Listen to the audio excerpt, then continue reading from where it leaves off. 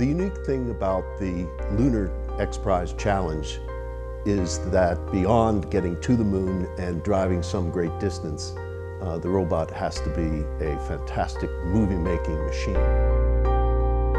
There is nothing whatever about this mission that is mystery or black magic.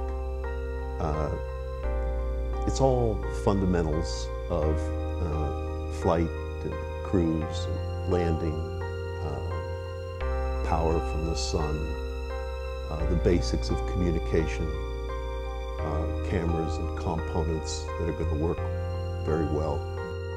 We're going after it with the deliberate, even, solid approach that's going to get this done without raising a heartbeat. This team is competent, capable, has everything that it takes under one roof to do it all.